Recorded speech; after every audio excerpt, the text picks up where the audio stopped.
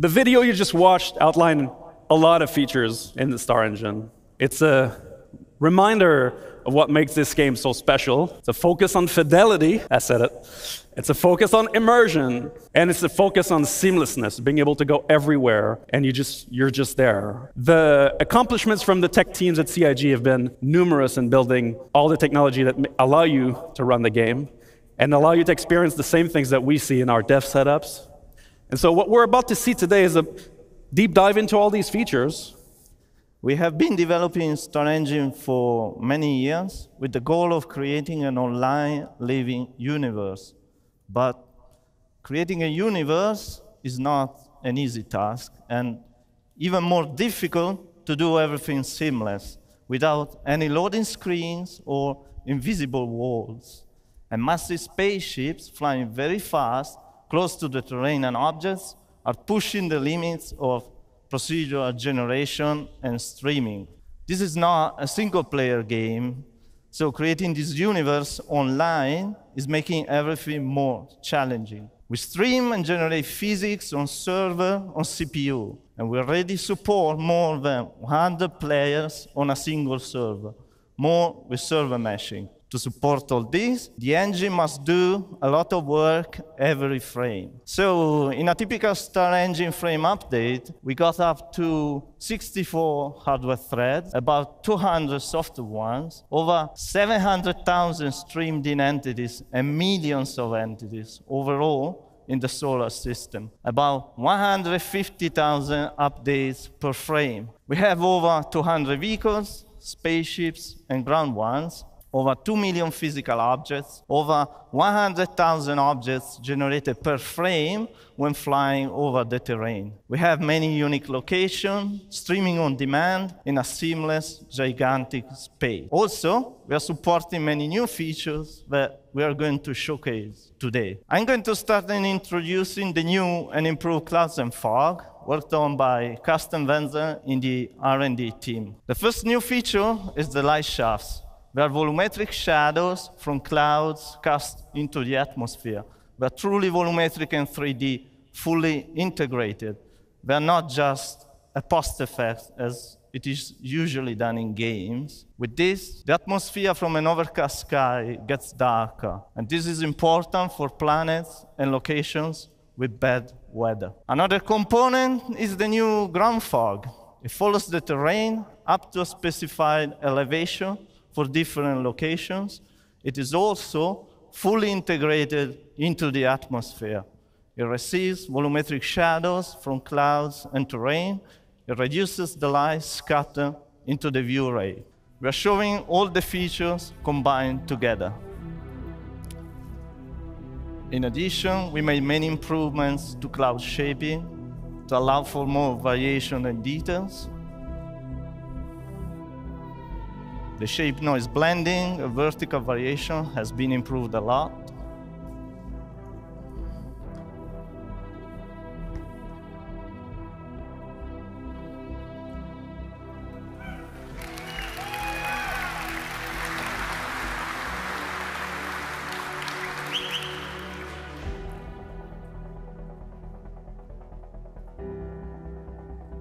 Also, we made improvements to shorten long distance read, and the tiling is less visible.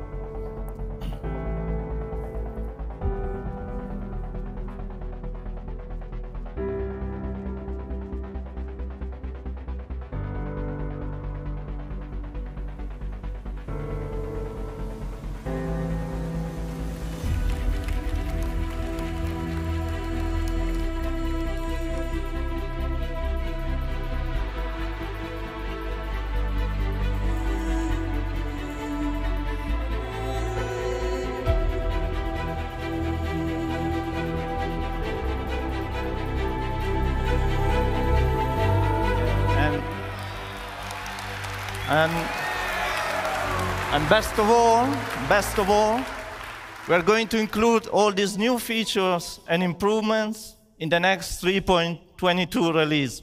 Really happy to be here, really excited to show you. We're going to be showing Dynamic Fire in StarEngine.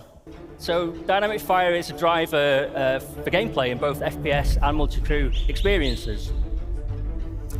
It creates emergent sandbox gameplay, and it can be used by designers to craft very dangerous scenarios for players. And as you can see from the video, it gets very intense.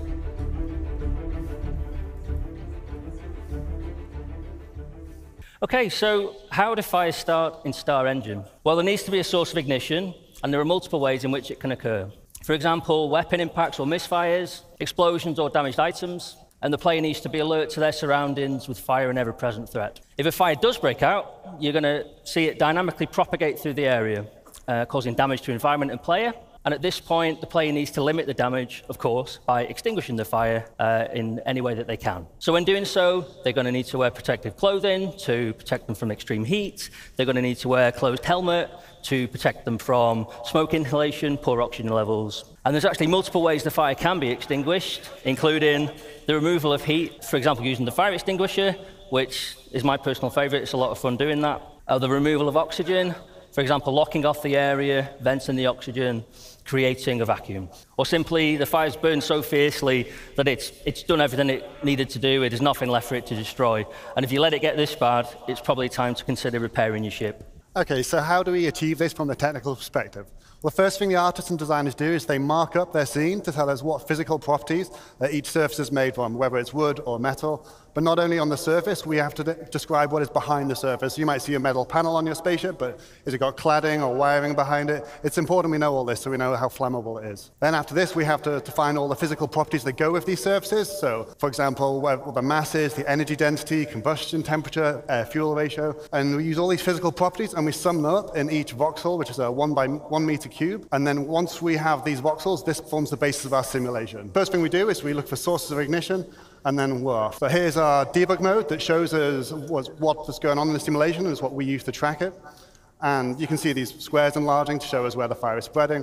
For each of these voxels, we're tracking the fire, the temperature, fuel remaining, the amount of smoke, and the fire is propagating via convection and radiation, which are both accurately simulated. And it's consuming the gases and producing the knock-on products as well as it goes. And because we're using a proper simulation, like Mike mentioned, when you vent a room, not only are you removing the oxygen and putting the fire out, but if the temperature remains the same, if oxygen is reintroduced, the fire will reignite and it will continue burning, just like it would in real life. What's next for this? So our focus has been on interiors, in particular spaceships, but all interior spaces really, and this voxel grid really helps us solve that problem. Our next focus is going to be on planets.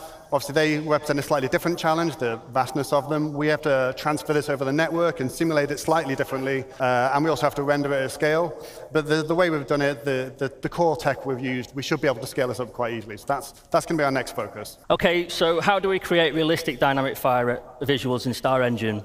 Well, we start with the simulation, as just described by Ali, and this gives us the data we need to drive the visuals. Then we bring in the burn shader. So this can be applied to static environments. And we have a lightweight version of the shader for entities, which is kind of based on the dirt shader and wear.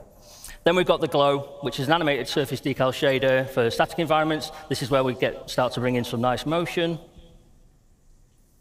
And then we bring in the GPU particles, which are spawning from voxels and in screen space. Obviously, these are doing a lot of the work visually. Then we bring in the lights. These are spawned for clusters of voxels as opposed to per voxel as an optimization, a cluster being a representation of voxels close to each other. And then we bring in the fog. So this is height-laid volumetric fog. The smoke fills the room, and it goes up to the ceiling before filling the rest. And we're simulating that. So to finish, we're going to take a look at all of that put together in the game.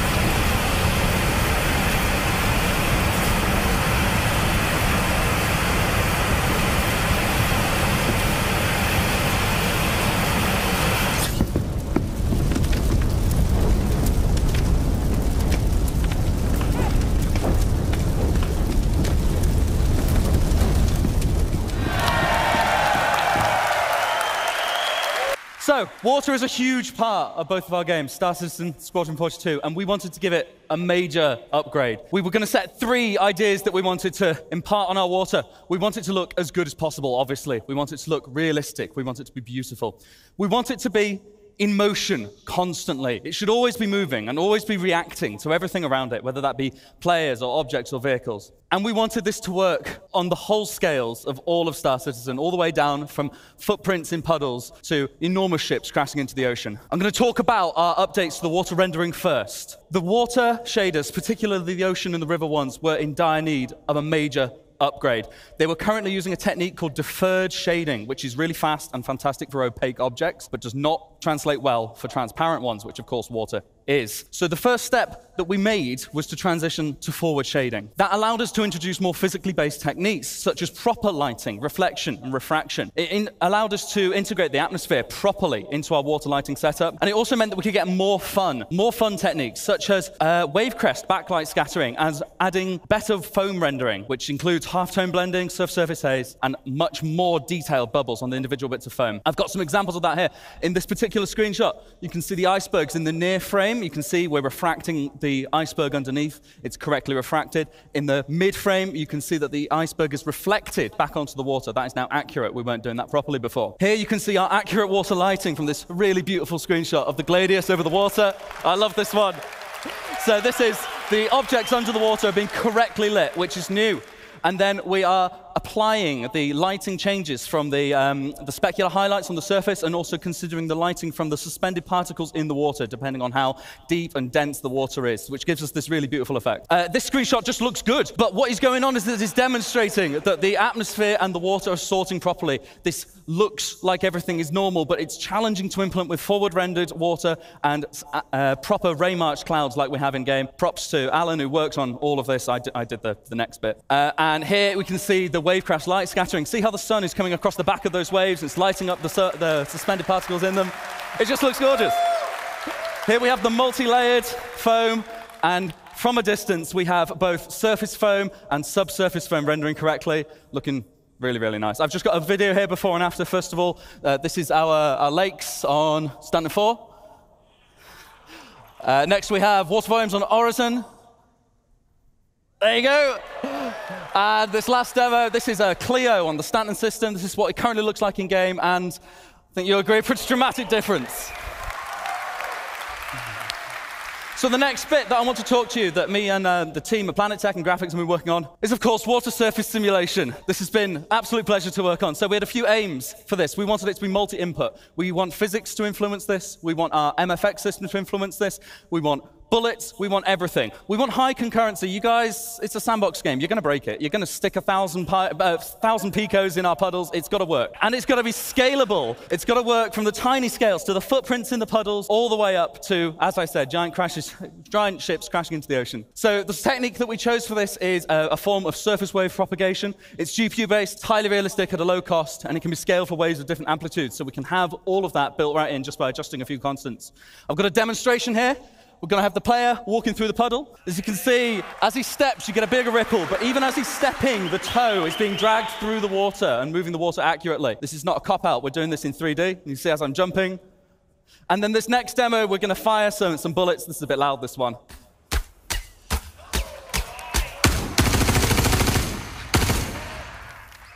Right, the one more thing that we had to look at. So it's all well and good, this working on a puddle, but Star Citizen is not made of puddles. It's made of oceanic planets. It's made of everything. We needed to make this multi-scale. So we wanted the water near and far, not just in a square around the camera. We wanted lots and lots at once. The solution we picked was a multi-region water sim. Now, this was really, really tricky to get right, but I really think we have now. Which basically means that we can dynamically allocate all of the simulation regions depending on what is colliding where and what resolution we need at what parts of the screen. We can optimize this very heavily to make sure that you get what you want to see at the right time. We still need to get that information onto the water, though, and that's a bit trickier. So So what we devised is yet another set of regions. Now, the regions are slightly different. The simulation regions need to happen wherever something is contacting the water, and that needs to happen regardless as to whether you can see it, because there's a collision going on there, I look away, and then I look back. If it stops going and has to restart, that looks bad. Whereas the water, we only need to know the total result when it's actually in view. So we have these new regions which cover all water in view. And the beauty of this is that we can use this for multi-input and multi-output systems. Anything can influence our water, whether it be the simulation, whether it be weather, whether it be VFX. And then anything can be affected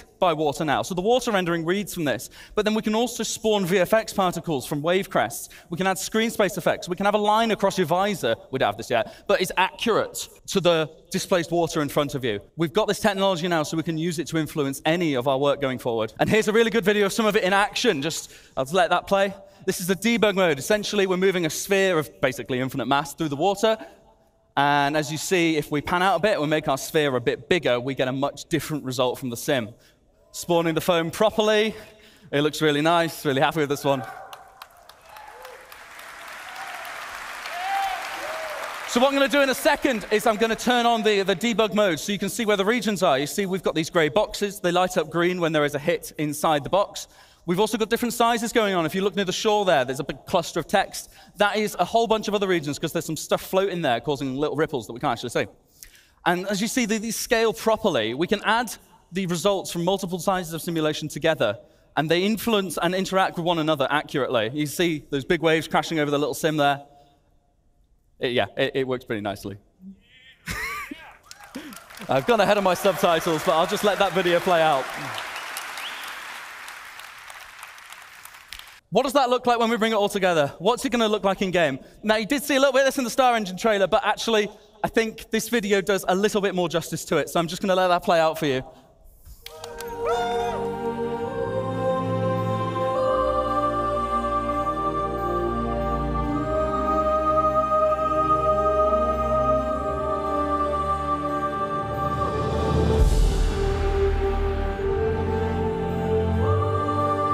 Forward in a second, you're going to see the wake start to happen behind us there.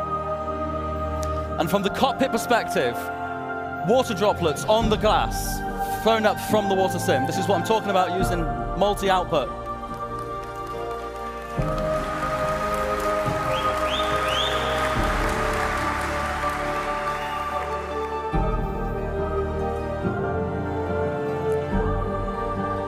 And that's us. Thank you so much, CitizenCon. Handing back over to Ali. Well, I'm going to talk to you about a few smaller features and a few longer-term R&D features we're coming in on the visual side. This first one, something we wanted for cinematics and telling a story, but also to tie into our active feature system, which is to get the face to tell a little bit more story on our characters. This blood, sweat, and tears system is something we implemented recently, and it allows us to use a GPU particle simulation, which we project onto the face, and then we integrate it into the skin shader so we can get realistic reflection and refraction of water on your face. And we even make the skin go a little bit redder to simulate the extra blood flow when you're tired or upset. So none of this is a pre-canned animation. It's completely dynamic. We have complete control over everything. We can keyframe every single tear if we want to. And we can even simulate blood, like here.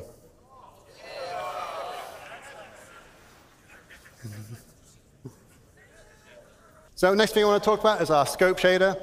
Design came to me telling me that they really wanted to up the game with our rifle scopes.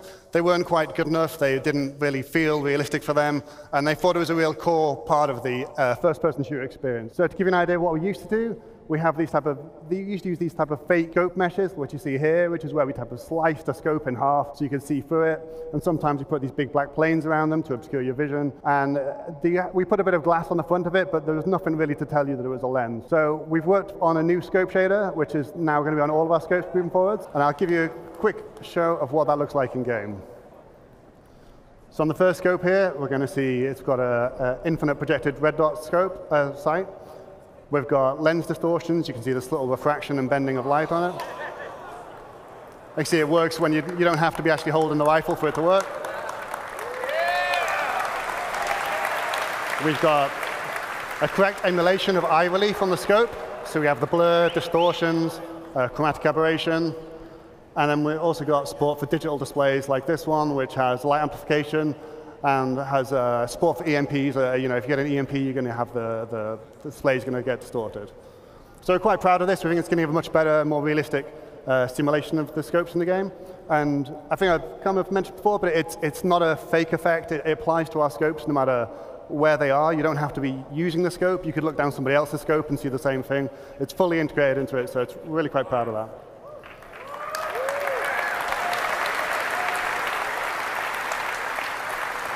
Next feature I want to talk about, hopefully if any of you have a HDR monitor and you've been playing 320, hopefully you've given a go of the HDR feature. We're really proud of this. It looks really good. And we've got some great feedback from you guys as well. There's been some strong feedback about we want extra black level controls, so we're going to be adding that for you. So make sure you can tweak the image exactly how you want. And there's a great user guide on Spectrum as well if you want to know how to get the best out of it, because it's not always a straightforward text to get the best out of. Just to give you an insight of how this works, we've got something called the Unified Tone Mapping Curve.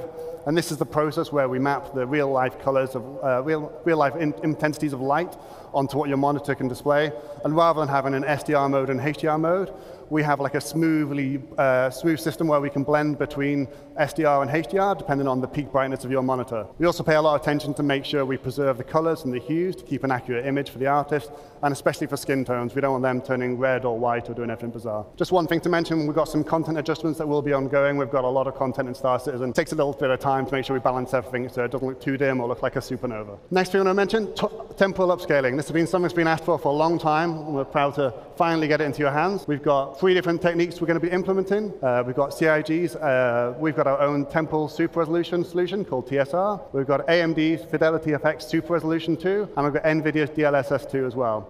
They each have different characteristics and hardware requirements and trade-offs, so it's important to get you all 3 so you could have a choice of what you want to look. On the left here, we've just got a zoom in from one of our outposts. That's no anti-aliasing for people that really love to see jagged edges. The center one is our TSA, which is what you've got in the current release today. And on the right-hand side is TSR without doing upscaling. And this is going to be replacing the TSA solution. And this gives us better quality and more stable image and hopefully much less ghosting. We can use our TSR to do upscaling. Here's the example of how it looks at each resolution. And similar results from AMD's FSR. And some numbers here, which I'm sure you can pour over later. But basically, we can get about 2 times GPU performance if you're interested in using the upscaling technique. Obviously, if you're CPU limited, you might not get quite them numbers. It depends on your machine. We also intend to look at frame generation techniques like FSR-free and DLSS-free. But these are going to come a bit later. We're going to focus on GPU performance, getting that up first. Frame generation isn't really applicable unless you've got a really good performance first. Some other quick updates. We've got the screen space shadows as added to Alpha 320. It gives us some extra detail in our shadows across characters, and it's particularly on planets. It helps a lot. And we've also got a new texture and mesh streaming engine that helps us get as much possible detail as we can onto your VRAM on your GPU. And it does something we call load balancing. It will scale dynamically for your GPU to make sure we can get the absolute best possible results. We've also got some more streaming improvements coming in the next release. Just to give you a quick show of what the screen space shadows mean. Here we've got a planet with no shadows. I think it's Microtech. The shadow maps, you see the normal shadow maps that fill in half the scene. But then when we get the screen space shadows, you look in the top of the screen or in the flowers, they type of fill in the detail for the rest. They really help type of bed the scene in and stop these things looking at floating.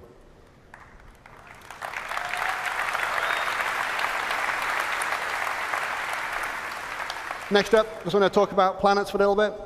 It's something I get asked about a lot of what's happening next with planets. So we've got quite a lot of R&D in progress. First thing, we've got 2 new pieces of tech being started recently. First is virtual terrain texturing. It's quite a technical detail, but what this means for you is we're hopefully going to get much less popping or no popping at all. And we're going to achieve this by moving all the calculations to the GPU. And we'll be reusing the same type of patch-based system that Will talked about in his water presentation. And it should give you major CPU savings as well. So we're quite looking forward to getting this in. Another benefit is that it's going to give us the ability to add more complicated logic on, so we can type of do more diverse and interesting terrain, like things like, you know, we don't have beaches at the moment. We'll be able to achieve that. And there's other similar things where, based on the local conditions, we're able to do more advanced decision making. Next thing we want to look at, which is probably the thing we get asked about the most, is our scattering system, which is what's responsible for putting all the trees and the rocks down in the world. We're going to, again, move this to 100% to the GPU, and that should let us have vastly longer draw distances right up until the horizon, and much better performance. So we'll finally get rid of the dreaded pop of trees coming in. We also have to integrate it with our harvestable system, the resource system, and the awesome fire system you just saw a minute ago. Another point is it's going to be a hierarchical-based system, which what that means means is we'll be able to use nearby vegetation or rocks to influence what other vegetation and rocks can grow or will show up. And this lets us produce much more complicated rule sets, so we can do things like have a tree that maybe underneath it doesn't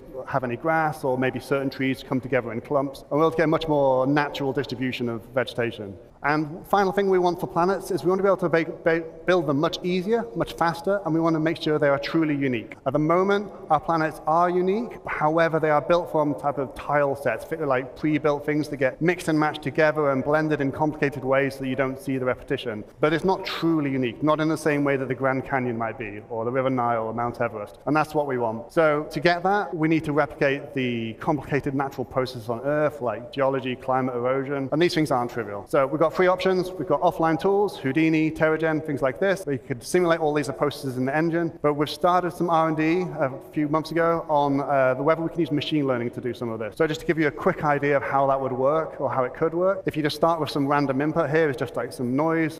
We run it through a temporary simulation, so we can type of get a more reasonable approximation of simulation at different altitudes and latitudes on Earth. And then what we do is we categorize all this into different biomes. So based on the temperature and moisture, you'd find out what is a desert, what is a forest. This part is crucial. So this is the input for our machine learning algorithm. We could come up with this image any other way. You could hand paint it as an artist, or we could just randomize the noise to get a different set of images. And then what we do is we take the large data sets we already have from Earth, from Mars, and from the Moon, and we train it on exactly the same distribution, so biomes, so forests, grasslands, and things like this. And by training it on exactly the type of data we get in reality, we can take this and then push just that, and then we can get these lovely height maps out of it that tell us a really realistic distribution. You can see here, this is a height map, so the black areas are low. You can see all the little rivers and valleys, and this had 0 art input aside from this image. Very nice result. It's early days. This is based on something called a custom diffusion neural network. It's, like I said, it's pre-trained on Earth data, and it's been built up in patches so that it just doesn't become too expensive to build. And the little circular patches get like added together, and to avoid any seams in the image. Just to help you visualize it, I've just put some colorization on it to show you where like snow and beaches might be, and just wrapped it around a planet to give you a better sense so it doesn't look quite so abstract. Yeah, but this is very early days, this stuff, but we're hopeful this will be helping the future of how we build planets quickly and efficiently. So the last thing I wanted to talk about today is our Gen 12 renderer and Vulkan. This has been ongoing for quite some time, taking a lot longer than we would have liked, but we're finally getting to the end of this long journey. For those who don't know, the reason this was being implemented is largely for performance. We're going to be getting at least 2 times better performance on our CPU submission for rendering, which is often the bottleneck for the game, so that will directly, hopefully, translate to performance improvements. We also get better control of memory with advanced GPU features like resizable bar. And it also opens the door for some things like ray tracing and new mesh shaders. So we've got a video of a Vulkan running that's live captured. So I can't remember which ship is this, but it's yeah, it's all working fine now. There's a couple of hitches in performance, so we can't quite release it yet, but we're looking into them, the last few performance issues and stability issues, and hopefully we'll be releasing it soon. So, like I said, one of the things we really were interested in by implementing Vulkan was to get support for new hardware features, and one of the big ones was ray tracing. So with that, I want to hand you over to Ben, who's going to talk about some of our lighting research. Moving over to the Vulkan renderer, and now that that's fully online, we've got access to hardware ray tracing on the GPUs that have support for it. The best thing to do with hardware ray tracing would be to create a new, updated global illumination system for us to use. Now, I'm here to give you a fairly early preview of the work that we've done so far, but first off, I'm just going to simplify some things and ask, what is global illumination? Well, you can break the lighting in a game down to 3 components. First off, you've got direct lighting. That's not global illumination, but that's the sun lights in the level, that kind of thing. Next up, you've got diffuse global illumination. Now, that's like a whole hemisphere, like a soft lighting that affects that takes from the entire scene and lights up the pixel. And then finally, you've got glossy GI and reflections. That's like your shiny surface glints, your mirror reflections, that kind of thing. And now all of those combine together to form one glorious penguin. Now, for the rest of this presentation, we're specifically talking about this guy, the diffuse penguin. Glossy GI has actually been disabled in all the videos. Even the old system videos don't show the glossy GI here, just to aid the comparison. First off, we've got a video from Chris Campbell, who's going to make us look cool.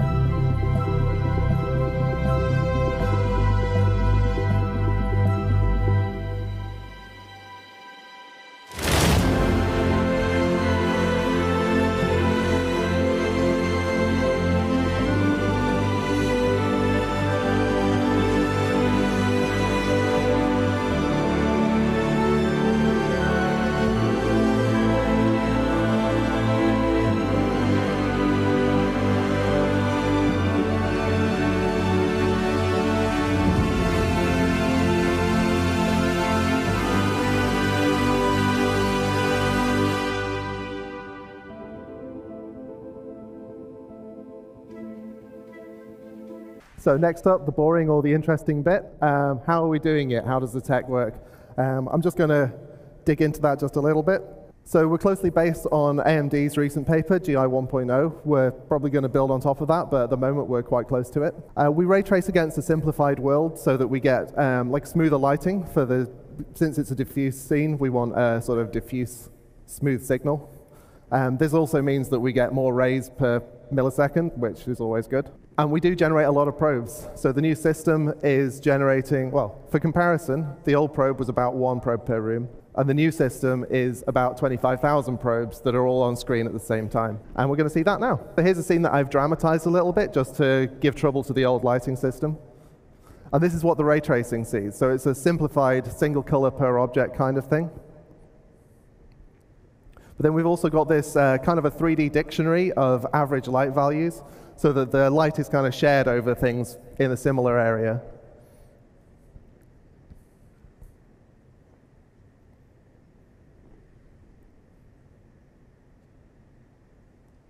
So going back to the scene, this is the old system. So you'd render a single image from the center of the room, blur it, and then slap it onto the entire scene.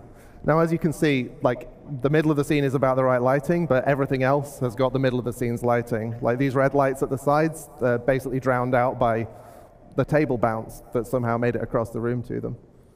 So we want to replace that system with 25,000 probes, each one of them only providing light to a small area around themselves. And then we interpolate that to provide like a smooth bounce. And you can see already in the distance, like the red light is really bouncing up there. And then we add a screen space occlusion pass just to tidy up the edges on things. And there is the final composite. So what else does it do? Well, because it's real-time generation, it means we can do a real-time bounce, and we can do that with quite small areas. You can get like a really vibrant bounce that picks up off small objects in the scene. And that means that the art team can really lean into like strong local variation on color, as again, we will see. So we'll do a side-by-side comparison on this one. As you can already see, like the spotlight's really like throwing stuff into the scene. This is just one light in the room. And we did have live updating, as you can see in the old system, but it was designed for like time of day changes rather than this continuous smooth view. And finally, it means that we can do things like glowing surfaces can just illuminate the world without having to add special lights to fake it. So yeah, there's 2 really common cases in Star Citizen particularly that this is going to help with. First off, cockpit brightness. At the moment, we capture that cockpit probe in a setup scene, and then we don't update it as you're flying around. So you're not going to get the sky color in, and you're not going to get the ground color in. And then we've got the opposite problem that I don't have a picture for this, but cargo bays, sometimes they're light, you land somewhere dark, you open up the doors, and now you've just got this weird little light room with nothing spilling out of it. So again, let's have a video. Oh yeah, so this is the old system. The sun's working, but you can see there's no sky, there's no ground lighting. By the way, I've turned off a lot of the cockpit lights so that you can see this.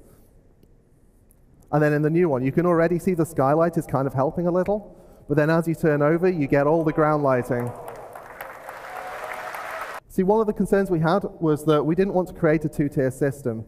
If people have got hardware ray tracing and it's working for them, that's great, but you can't really have the art team optimizing or seeing for one type of lighting and then having to optimize it for another type of lighting and having to trade off decisions about the 2 of them. So what we've been experimenting with is trying to create a new low bar that's higher than the old low bar, as well as creating a new high bar. And the idea for this is basically to take that single room environment probe system that we have been using, update it so that we can do live relighting on that, and then to sort of slot that in where the ray tracing would be while still keeping all of the other stuff, like the 25,000 probes and all that kind of stuff, can look at the old system and we kind of Frankenstein them together. So I'll show you what we've got so far for this. So this is just the old one and the new one so that you can see the problems. Like just, it's overly lit, let's be honest.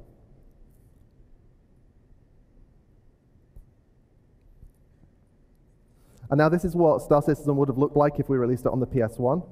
The sharp-eyed among you may have noticed also the ship is missing, but we can't do dynamic objects in this. You'll be surprised. It doesn't seem to mind. And there we have software GI in the middle, which is, yeah, like I say, it was using the same 25,000 probe system, but not having to use any kind of hardware ray tracing. As you can see, it's not a perfect match. It's not identical, but It's a lot more dynamic than the old system. And finally, I'm just going to show you a to-do list here. I don't have pictures because it's stuff we've not done. Glossy reflections. Obviously, we want to complete the picture, and for that, we need to handle glossy reflections. That's self-explanatory, really. I don't know what to say about that. Secondly, you've only seen it on opaque surfaces so far. The next step is to extend this so that it can support glass and water and all the other transparent things in the game. And beyond that, we've obviously got fog, we've got other atmospherics. We want to expand GI to make sure that it affects everything smoothly and equally. And the final thing is a Star Citizen thing. We've got giant scenes, we've got a ridiculous scale on some things, and we've got plans to make sure that this GI extends to handle that full scale. Anyway, that's all I've got to tell you now. I am Chris Rain, and I would like to show you not one, not two, but 3 new physics of our physics engine. And I would like to start off by introducing StarCloth, our new character cloth simulation with a short video. So this is just regular player movement. That was actually me playing. You can see the cloth collides with the ground.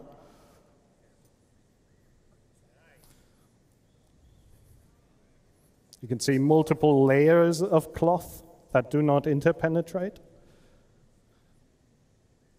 Cloth gets influenced from wind and has accurate collisions with the player's body.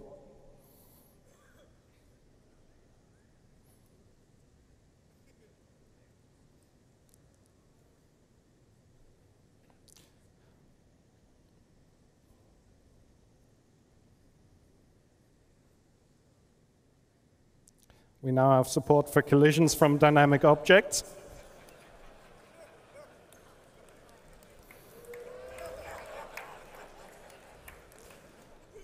You can play football in any outfit.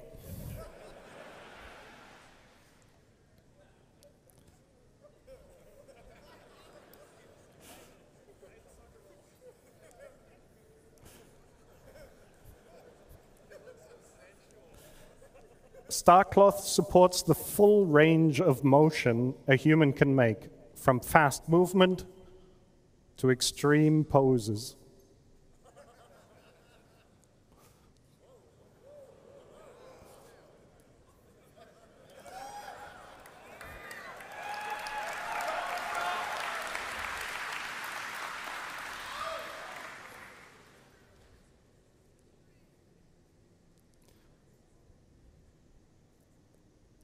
StarCloth is designed to be a first-class member of our physics engine. It interacts with everything we have to offer, from character movement over forces like wind, thruster backwash, explosion, to projectile impacts and collisions. It's efficient. It always updates at 120 FPS, regardless of the frame rate, and is hand-optimized. It's immersive and believable. It's a realistic simulation based on physical properties. It's high fidelity, high quality. We want to raise the bar with this. The visual geometry you see on the right is complex and not suitable for simulation. The visual geometry is made with visual quality in mind, and that does not translate well to simulation. So we decided to add the ability to use bespoke meshes that are made to simulate well and let their movement then deform the visual geometry. This allows us to share the same sim setup across multiple visual meshes, which is a huge productivity boost for TechArt. We can seamlessly blend the simulation on and off, so we can disable the simulation at a distance. Back to the football. Everything that is dynamically simulated is able to interact with the cloth, from ships over crates, boxes, and even footballs. We ensured that the collisions are accurate and believable. As you can see in the image, the football parts both layers of the gown. The cloth itself supports self-collisions, which means it will create folds and wrinkles, but not interpenetrate itself or other layers of cloth. The same applies to the static environment as well. The cloth will drape itself around the environment, so brushing up against objects will result in the behavior you expect. We added tapered capsules to improve collision detection accuracy. A tapered capsule is a capsule which has 2 different radii at the endpoints. Human anatomy is complex, and we need to accurately represent it for collisions. The traditional capsules we use on our ragdolls lead to jumps in the collision surface. Now, notice how there is a jump between the elbow and the lower arm and another jump where the forearm connects to the hands. These jumps pose significant problems for our cloth simulation. If you look at the upper torso, you can see the collision proxies are actually completely hiding the cloth, and they're essentially completely useless. So now notice the difference on the same body represented with tapered capsules. We can now faithfully represent the hips, legs, and arms of the character. An additional benefit of tapered capsules is that the collision detection is significantly faster than with regular capsules. Currently, we're only using them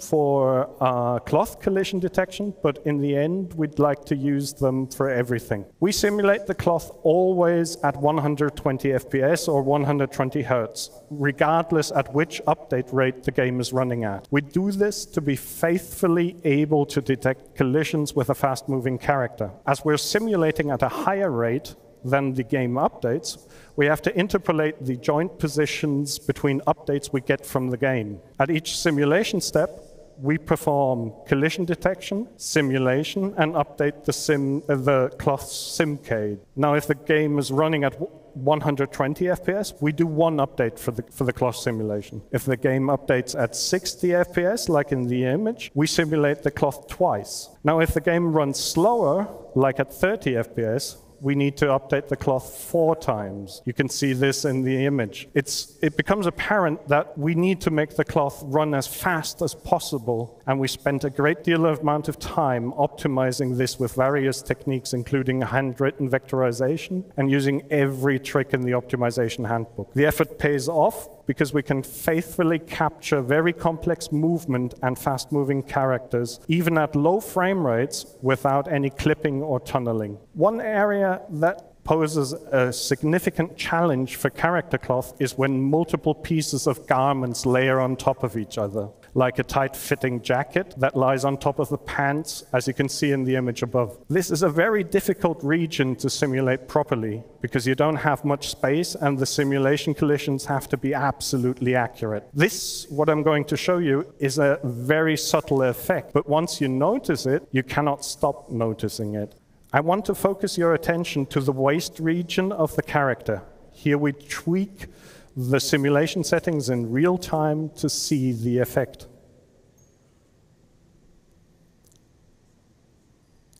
Here you see a rendering with a high-fidelity cloth disabled. And here the same scene with it enabled.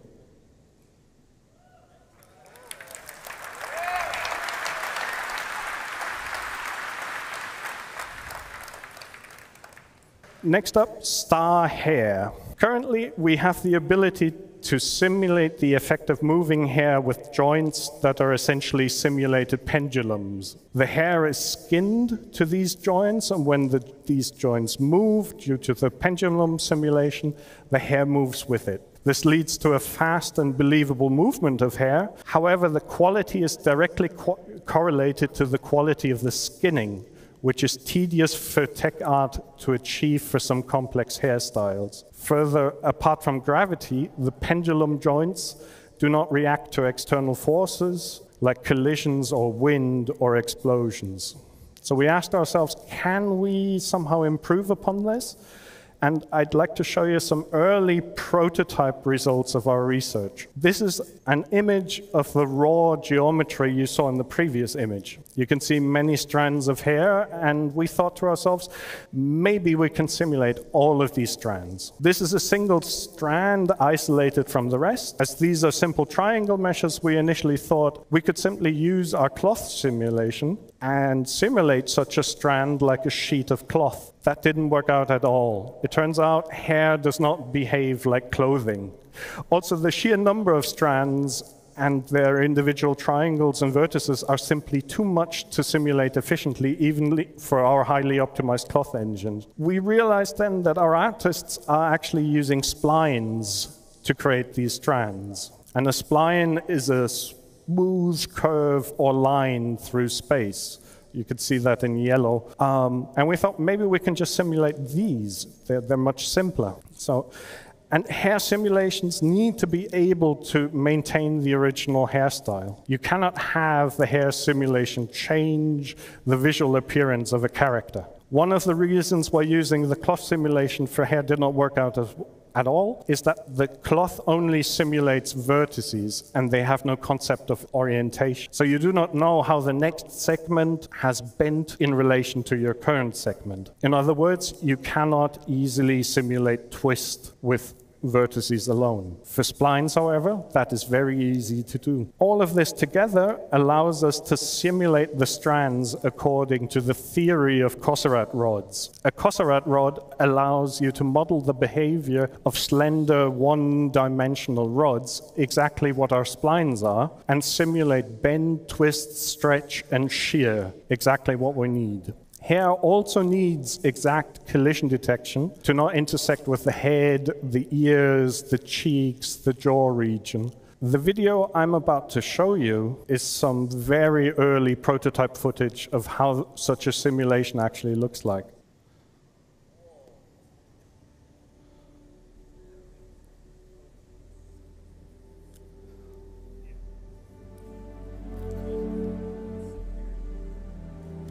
So this is a test of various head movements to see how the hair reacts. Hair simulation is one of the hardest things to simulate, especially in a real-time context, and very tricky to get right. We're actually simulating all the hair strands.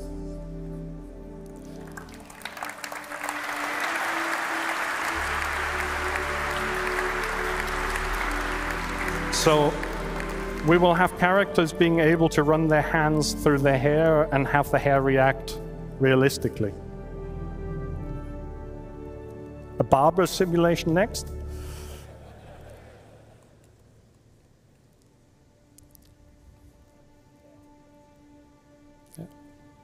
Actually, being a bald man, this was a very touching moment for me when I made this video. Thank you. Thank you.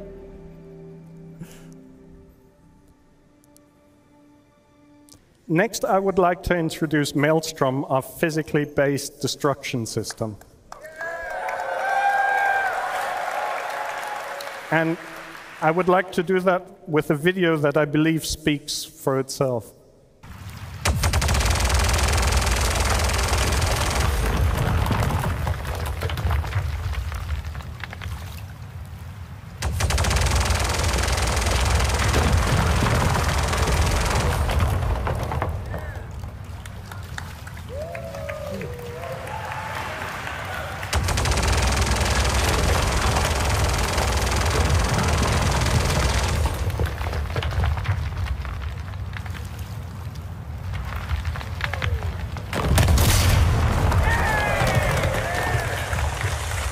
See the water splashes?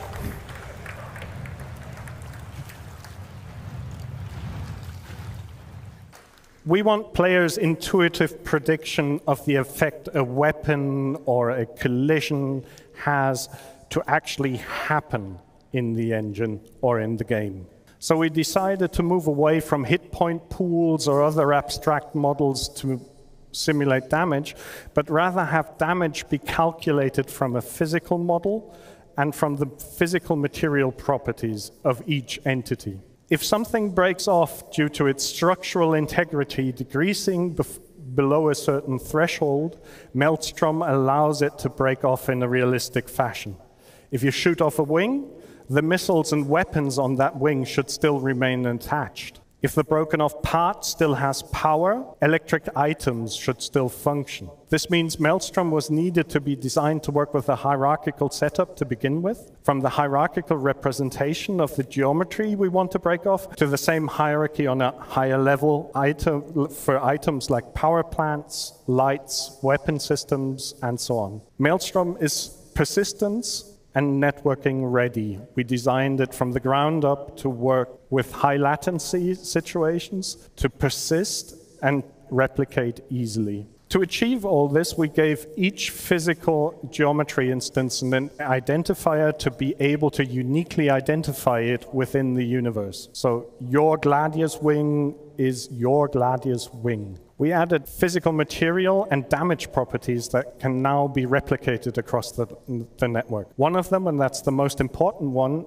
we call integrity. And this determines how much structural or internal integrity a physical geometry has. Integrity is modified from dissipating, or rather absorbing, energy from kinetic impacts or energy weapons, and also in the future from absorbing energy from external factors like extreme temperature or fire, as you've seen before. We also track which physical part or geometry belongs to which visual geometry and which high-level entity. So if the structural or internal integrity collapses, we know which visual geometry is affected and which item might be affected as well. So a power plant will cease to emit power or implode, explode. A weapon will cease to fire, and so on. To make things break apart, we create what we call breakable clusters. A breakable cluster is a set of physical geometry, the visual geometry, and the entities on top that can break off. Between breakable clusters, we create abstract cantilever beams to be able to model stress and strain. I'll go into more detail in that in a bit. Breakable clusters are hierarchical. They mirror the hierarchy of all attached entities involved. They also embed the hierarchy of all animated joints, and they also embed the hierarchy of all physical geometries. They essentially represent a ground truth of the entire hierarchy necessary to perform all our goals for Maelstrom. This image is showing a breakable cluster graph of the Gladius. I'd like to show one more video of Maelstrom before we continue.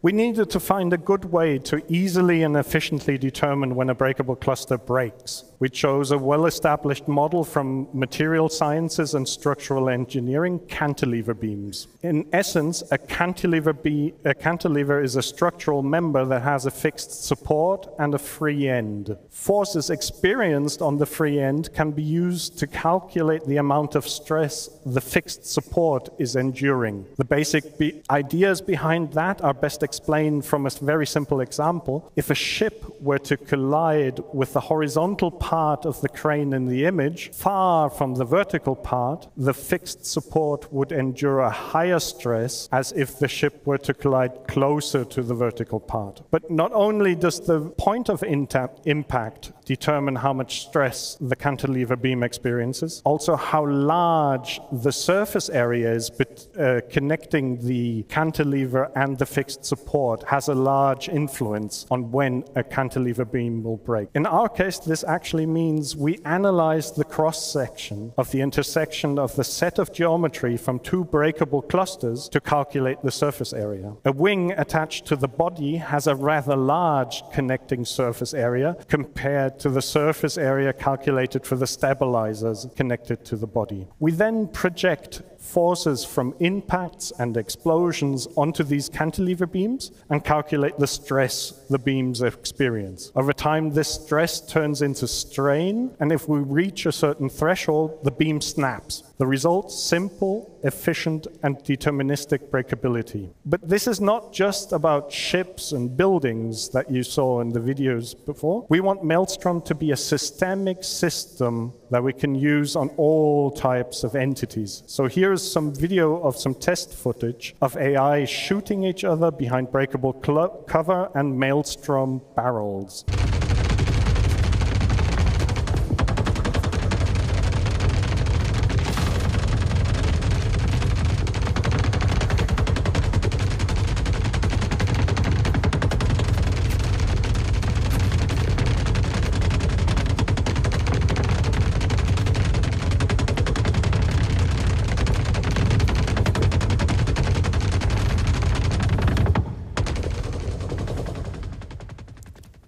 Physical material properties influence damage and breaking and have a direct influence to how things break and fracture. To achieve this, we added various properties: density, yield strength, resilience, thickness, toughness, Young's modulus. And this is more or less what I wanted to talk about Maelstrom, but I don't want to leave without showing one more video of what carnage Maelstrom can create.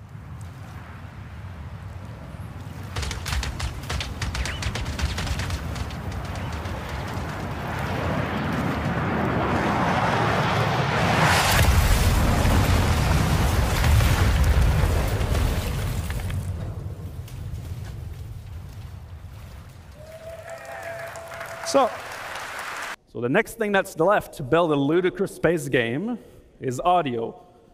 And so I'll leave you with Graham, who's going to show you some of the new audio enhancements we bring to StarEngine to make it even more realistic than it is now. Hi CitizenCon, Graham here. Good to see you. Recently in the audio team, we've been looking at how we can create a greater psychological connection and emotional impact within our games through the use of improved audio technology. Audio can play a crucial role in the immersion of the player, and with that in mind, the audio code and technical sound design teams have been looking at all of our tech from the ground up. For example, when you're under threat, you should feel a real sense of danger. When you're armed, you should feel the dangerous power that you hold within your hands. Earlier this year, we showed you our resonance tech, which allows us to bring the action much closer to the player even when they're deep in the bowels of a ship and far away from where all the hits and the explosions are happening. But that's just one part of a much larger push to create a better, more immersive audio experience. With that in mind, let's take a look at some of the tech we've been working on. First, let's listen to some of our weapon sounds in action.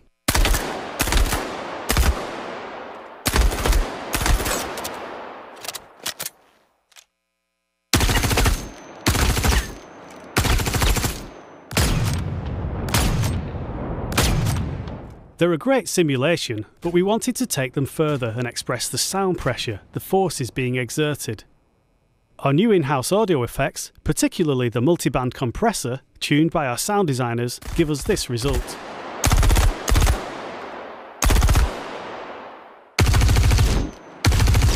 The compression serves to illustrate the power of the weapons and the effect that they have when going beyond the limits of the listener.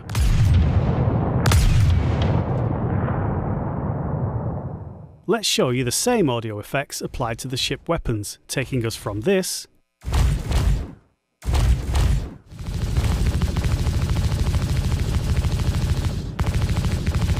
to this.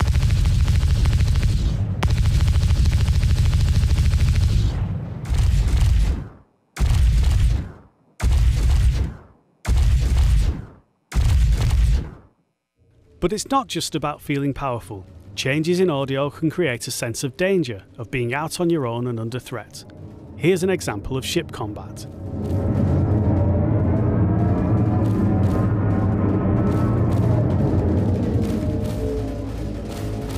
Sounds good, but what if we wanted a little more realism?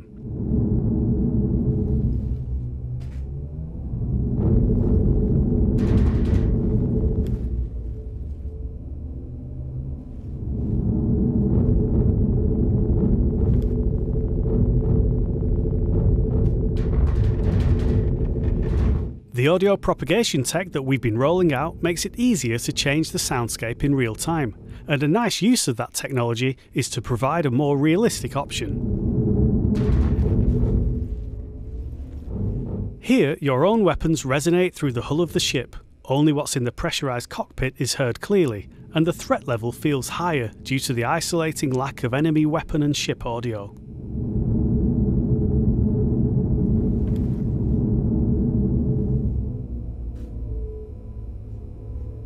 Making these changes creates space in the audio, both spectrally and temporally, making impacts seem bigger, more damaging, more of a problem for the player.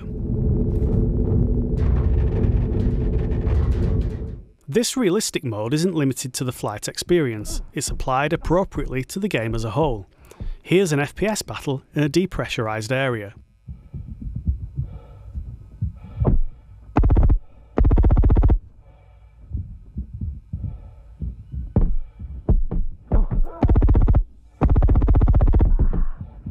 With realistic mode, we get that sense of isolation again, giving the location a different colour and adding variety to the audio experience.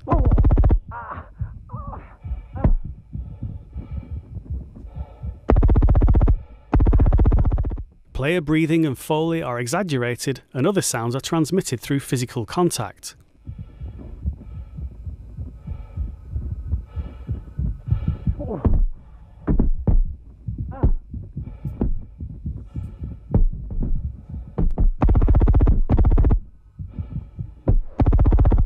That's all from us for now. We look forward to getting these new audio features into your hands.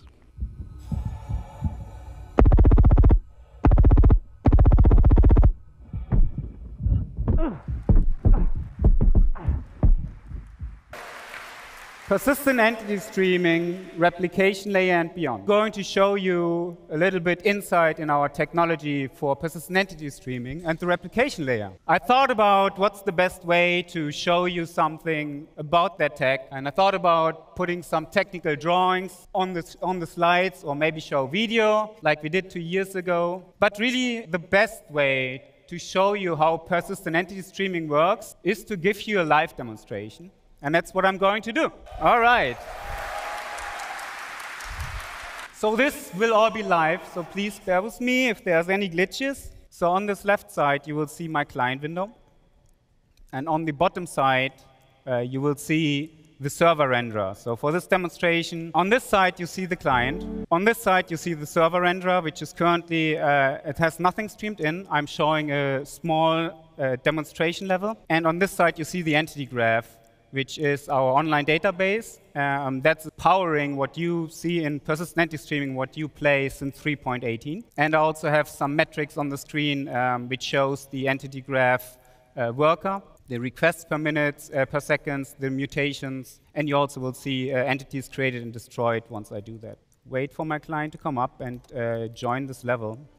So the first thing that will happen when I join this level, you will see on that server, everything streams in, and my client gets connected and also streams in everything on the client view. What would happen on the behind the scenes is that my player just got unstowed into that chart, and we at real time created everything for this player. So you will see his body is attached to the player. You will see his mobiGlass, his head with all his customizations, his undersuit, and then all his customizations as well on the undersuit. What you also see is that this player just got unstowed and attached to a static zone object container. And this is how our zone system works. Basically, on the server, you will see 3 different zones, purple, green, and red. And each zone comes with its own coordinate system and its own physical grid. And this is how we actually, on live, do zone transitions between your ship, empty space, space station, or a planet. And you will see, as I walk between those zones, I will, at real time, update it in that entity graph. And this all happens seamless. So for a client, this is completely transparent. You don't notice that. But this is actually what's happening when you step in or out into a ship. And this is very unique to our engine.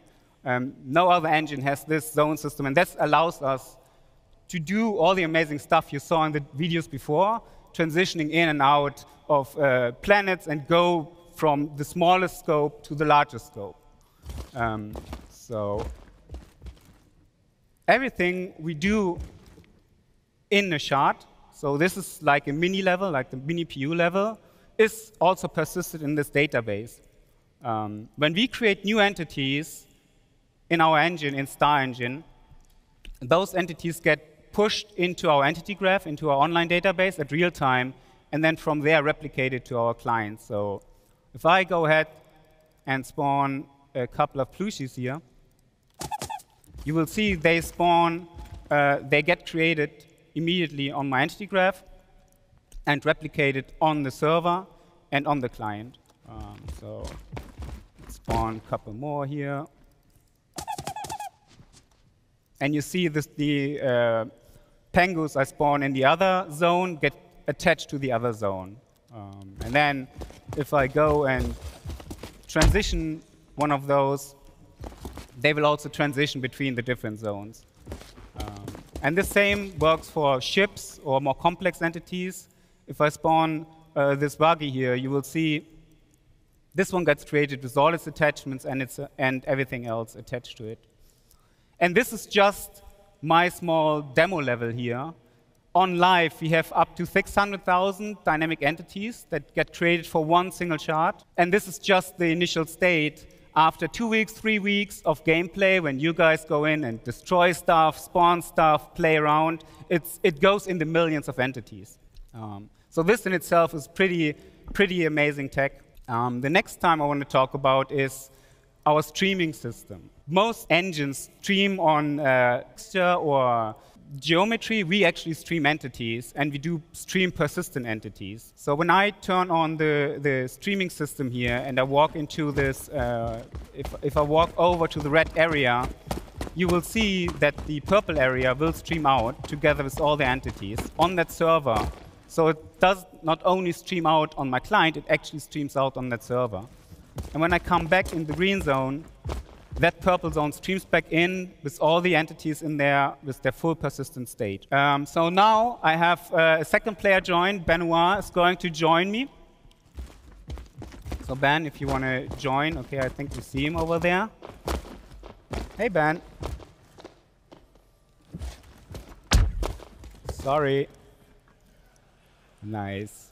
All right, I'm going to spawn a couple more penguins here. Because the next thing I want to talk about is new technology we are right now developing, and we are about to put on the tech preview for you to play. And this is actually the replication layer split. And that's the big next step in our great vision, obviously, as you might know. So in this demo, my client and my servers, they are no longer directly connected. Actually, I have a new service running here, and that is our replication service. So my client is connected to this replication service, and my server is connected to this replication service. And the replication service, the sole purpose is to get all the entities which are in the entity graph and stream them to clients and servers which are connected to. And what's really cool about this is, let's do a little experiment here. I mean, you all know our game has bugs. It's still alpha, and sometimes things can happen. So let's see what's happening when I kill my server here. So this is my server, the actual console. So let's just shut it down. And yes, this is where you would usually see a 30K or something. You can see Benoit kind of froze there for a bit. And the buggy does a bit weird stuff. I can shoot those pingus, but the world is really in a frozen state right now. But I didn't disconnect, because I'm connected to the replication layer and not to the server anymore. In the meantime, I'm just starting a new server. Be a bit patient for it. Come back online in a second. And as you can see, now that the server came back, it restored the state.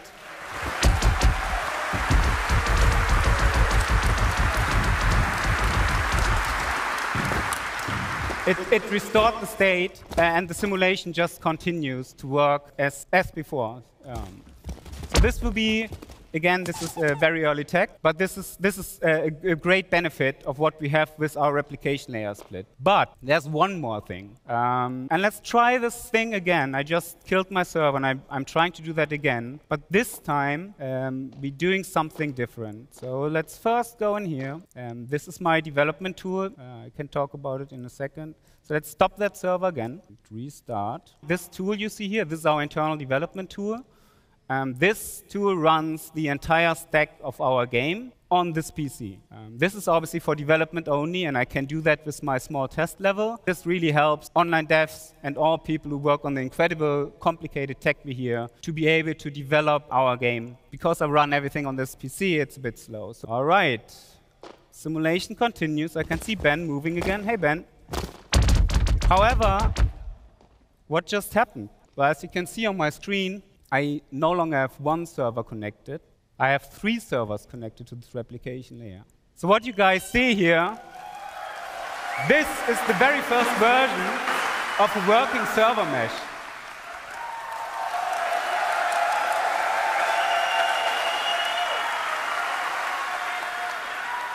So now I'm going to explain a little bit how this magic works, because it is truly magic.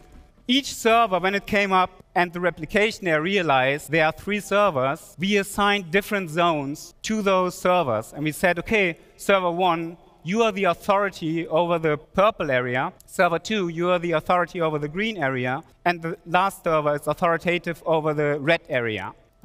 You can still see that those servers have all those entities replicated, but only the entities within their zone are actually authoritative on that server. So while I'm in this green zone at the moment, my entity is simulated on that green server and just replicated on the other server.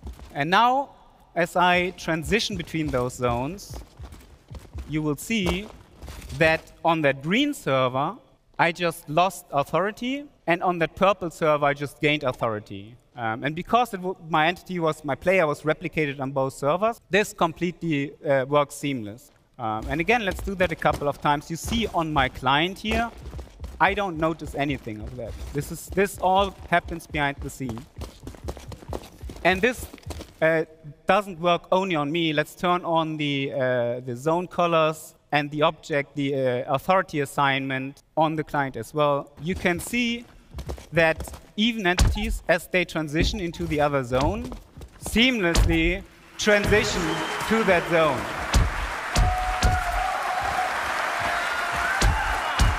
And not only that, I can also interact with entities that are on the other side. So if I go on this green zone, for example, and I shoot this, I can still shoot that purple entity. And I can also just go ahead and destroy that buggy which sits on that other zone. There you go. Always fun to blow stuff up, right?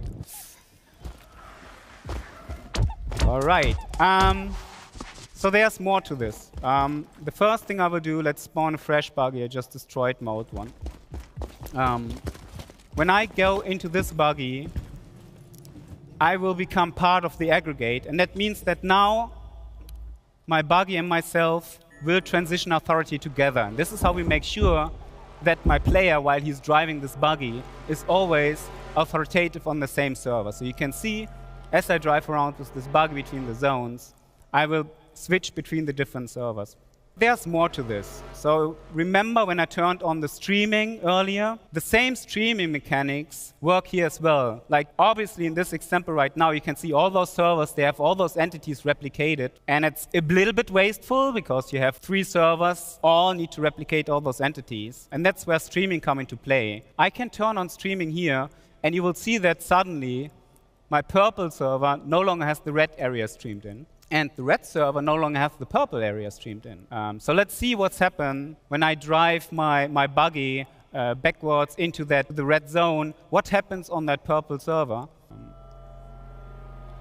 And I just disappear. So right now, on this server, there's only Benoit replicated. And Benoit, if you come to me over in the red area, you will see that now on this server, there's no client at all. And in theory, we could now completely stream out the entire area on that server, or stream in a new area. And you will also see, as I drive back into the green area, I will magically reappear on that purple server.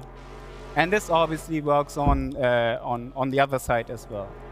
Let's get a couple more player join. I have a couple more QA in the back, so you can just see the whole thing running in live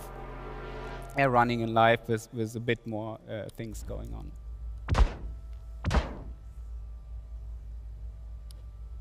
Let me get out of this buggy. And you will see on each server renderer which clients are currently replicated on those servers and which clients are actually authoritative on those servers. And you can see this, the green server, because it's the middle one, has most entities replicated. And then you can see this purple one at the moment only has one client replicated. Yeah.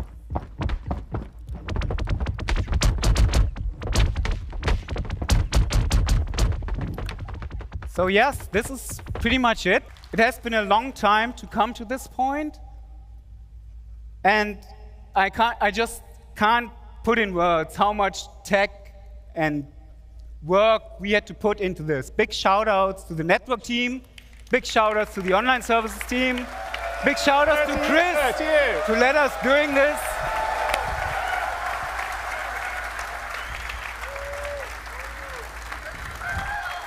It's been a really long journey to get to this point. And I've got to say, the team has done an amazing job. They've been working diligently for the last 4 or 5 years. We've had a couple of false starts. We finally have an incredible, I mean, the way the replication layer works and how we can spin up servers and down and keep the state constant, even if a server goes down, is, I think, a genius design. And the first time I saw this, about 3 weeks ago, working fully, I cried. It's like giving birth. We did it! And we wouldn't have been able to do this and work on this kind of tech without all your support. That's right. 100%. Now, you guys and your trust. allowing us to take the time to do it right, to really build it. So thank you. Thank you, guys. So much for everyone, and thank you everyone at CIG that's really worked hard to deliver all this amazing stuff that will be either in your hands now or in your hands very soon. And this is just the beginning of CitizenCon. We got a lot more stuff to show you. Yeah. That's what we need for this MMO, guys. That's what we need. Great demo, by the way.